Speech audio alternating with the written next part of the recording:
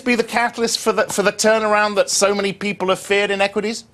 Well, I think definitely for a pullback in equities, I think it doesn't derail, if you want, the longer term story that things are gradually getting better from the abyss, if you want, where we were last year.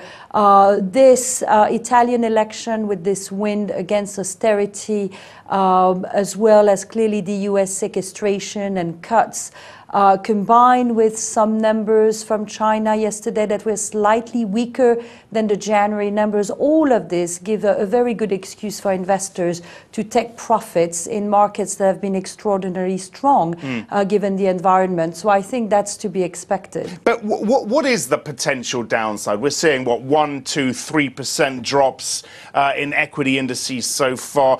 A month, 2 months out, how big potentially could losses be?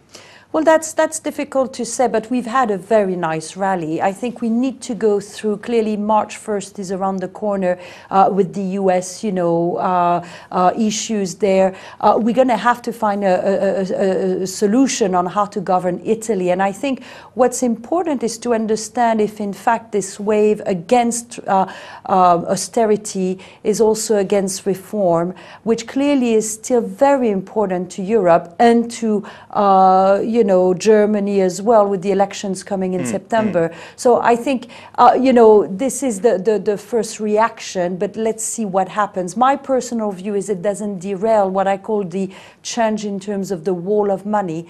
Very high number of institutional investors are overweight bonds and fixed income, underweight equities. And I think what we've seen towards the end of 2012 and the beginning of this year is a small reallocation towards equities. I think that will continue throughout the year, but that doesn't mean that we don't have a retreat and a pause in the market in the short term.